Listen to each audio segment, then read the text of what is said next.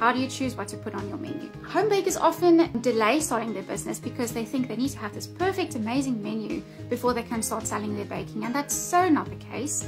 You can really get started with very few items. I got started with literally just 2. Yes, so you don't need a heap of things. Rather, start with things that you know you can bake extremely well and that you know taste fantastic. And then over time, you can add more products to your menu. Your menu is something that really develops over time organically, and allow it to do that. You don't have to force things onto your menu just to make it look fuller.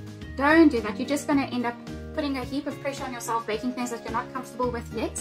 Rather, practice new things in the background.